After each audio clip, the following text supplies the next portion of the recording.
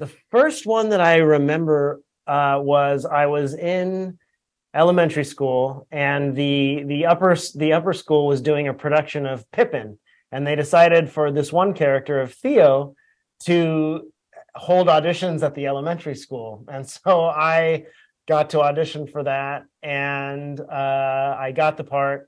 The part of Pippin was being played by a 17-year-old Jack Black, which was very exciting as his career that became incredible. And I was 7, and he was the coolest person in the entire world, and to me, and still is.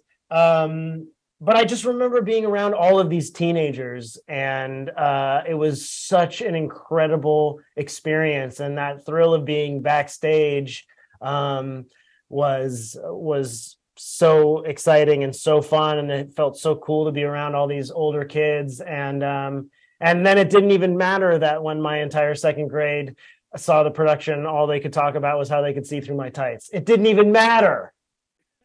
I had already had a great experience.